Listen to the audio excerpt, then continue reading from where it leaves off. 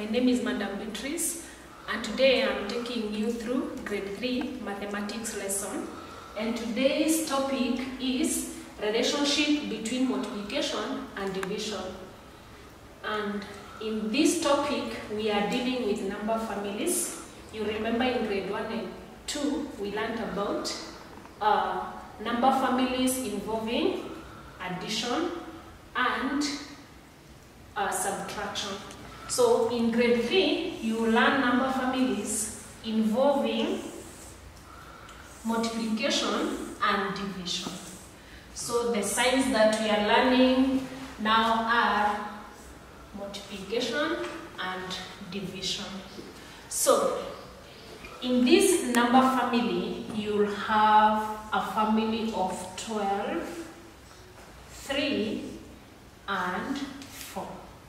So if you say 3 times 4 equals 12, it's also correct to say 4 times 3 equals 12. So in every multiplication sum, there is an opposite division sum. So if you have 12 divided by box is equals to 3, and 12 divided by box is equals to 4. So we said these are number families, and 12, 3, and 4 are related. So in this sum, we have 12 divided by box equals 3. So in this sum, you have 3 is there, 12 is there. So the missing member of that family or number in that family is 4. You do not calculate. You just look with your eyes and fill in.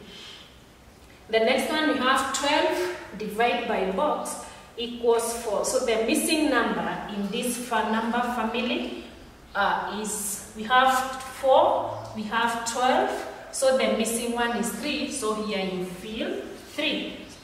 12 divided by 4 equals 3, and 12 divided by 3 equals 4.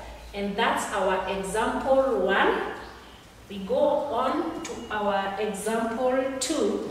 You would have 9 times 3 equals 27. Now, if you get, this is a family of 9, 3, and 27. So, and in every multiplication sum, there is an opposite division sum.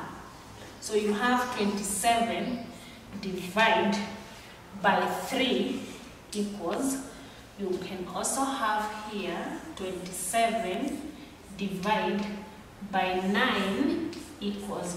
Now, in this family, we have 3 numbers. In this family, we have 9, 3, and 27.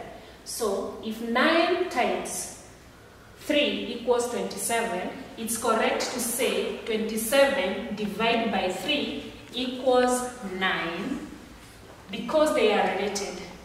Then it's also correct to say 27 divided by 9 equals 3. You are not supposed to calculate. You just look at the family and find which one is the missing number in that family and fill in there. The next example, you can have 5 times 6 is equals to 30. And in this case, your sum might be represented like this. Could be spiral like that. And I have another one there. So you have 30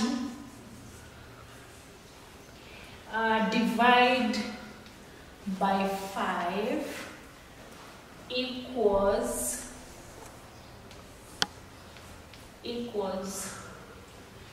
then you can have another one. We can have our pattern there like that.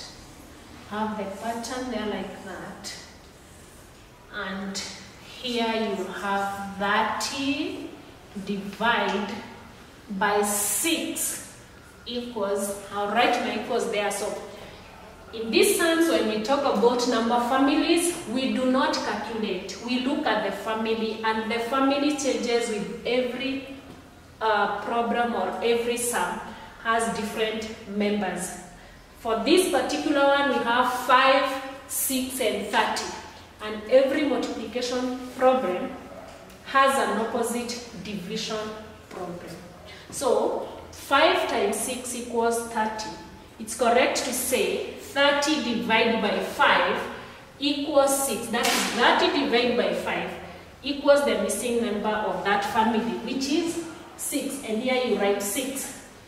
And it's also correct to say 30 divided by 6 equals, you have 30 here, one member of that family, 6 here, the other member of that family, and the missing member of this family is 5, and therefore the answer is 5, and that's the correct answer. And that brings us to the end of our lesson, the relationship between multiplication and division, which is also known as number families.